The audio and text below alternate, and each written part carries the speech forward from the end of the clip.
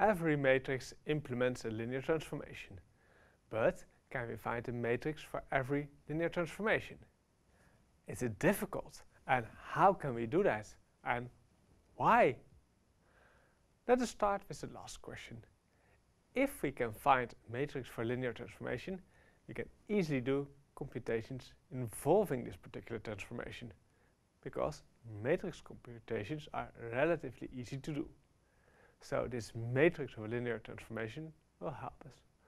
Fortunately, it is not difficult, as you will learn in this video. You will also see how you can do this. And the first question, can it be done for every linear transformation? I will leave that question open for discussion on the forum below. Let us look at the transformation T from R2 to Rm. So we take a R2 here first instead of an Rn, just to limit the number of factors we need to write.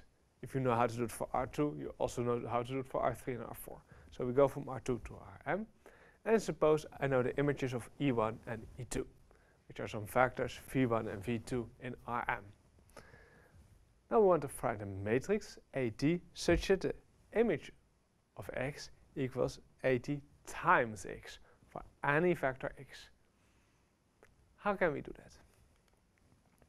Well, we write x equals x1, x2 for arbitrary numbers x1 and x2 in R.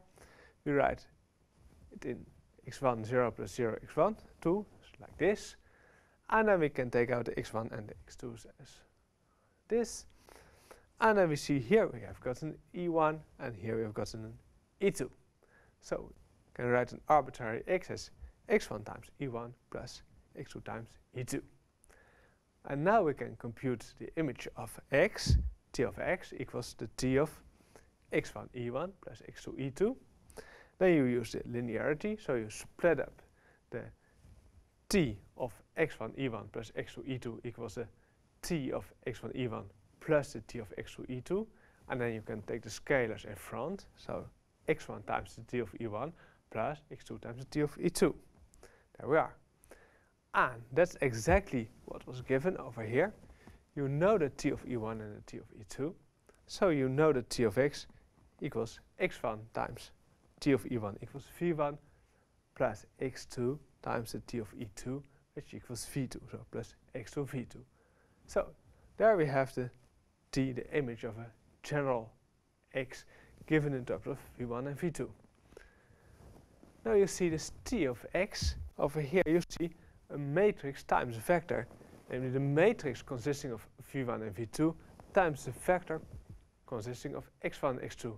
If you don't see it straight away, go the other way. If you use over here matrix times vector, you get x1 times V1 plus x times 2 times V2, which is exactly what is written there. So T of x equals a matrix consisting of V1 and V2 times a vector containing x1 and x2. But the vector containing x1 and x2 was exactly the same as our original vector x over here. So T of x equals matrix is V1 and V2 times x. So our T of x is a matrix AT of x times x, where AT consists of the vectors V1 and V2. But what are these vectors? Well, these vectors are the images of E1 and E2. So I find the matrix AT by putting T of E1 and T of E2 as columns in a matrix. So if we know the T of E1 and the T of E2, we can find the matrix AT. We only have to place them in two columns, and that's the way we get a matrix. Well, more general, if you have a transformation from Rn to Rm, you have E1 up till En, and you put T of E1 in the first column of A, T of E2 in the second column, up till T of En and the last column. And that's how you find your AT, your matrix of the transformation T. That's an example. We have a T from R2 to R3, linear transformation. T of 1, 0 equals 2, 3, 4, and T of 0, 1 equals 4, 2, 3. How can we find the matrix? Well, it's easy. We have a 3 by 2 matrix, and we have to put here the T of E1 is first column, T of E2 is the second column. Well, the T of E1 equals 2, 3, 4, and the T of E2 equals 4, 3, 2. So, there we go. There we have the standard matrix of this linear transformation. So, as you see, it's not so difficult at all to find the standard matrix of a linear transformation.